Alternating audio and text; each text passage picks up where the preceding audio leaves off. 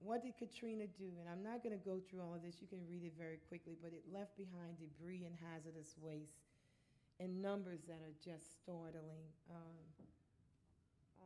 22 million tons of debris, with more than 12 million tons left in Orleans Parish alone. The point is, Orleans Parish had more debris than any other parish in the state of Louisiana and even in parts of Mississippi. And you're talking about refrigerators, white goods as they call it, automobiles, about 350,000 of which one was mine.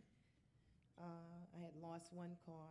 There were toxic contamination threats like you wouldn't believe. The amount of contamination that was left is still pretty startling.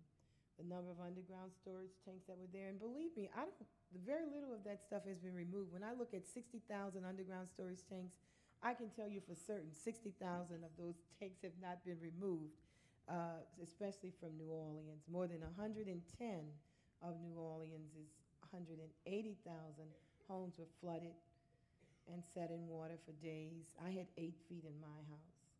As many as 30 to 50,000 homes citywide may have to be demolished. And you're talking about old houses with asbestos, lead, and all of these kinds of things still in it.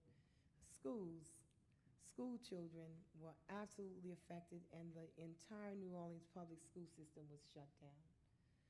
And what that means for African Americans in a city that's 70% black, school system 98% African American. Most of the teachers were African American. The school system was a big employer for the middle class. 3,000 school teachers were laid off. All of my friends, doctors, lawyers, teachers, all kinds of professionals, since Katrina, they are unemployed. And I can't explain to you what that means for people who have worked all of their lives, and you find yourself with your home destroyed and no job, and nobody trying to find a way to get you back home so that you can go back to work and restore your homes. Katrina changed everything. That was August 29, 2005. I paid my last house note on August 10th, 2005. So it has an even stronger meaning for me.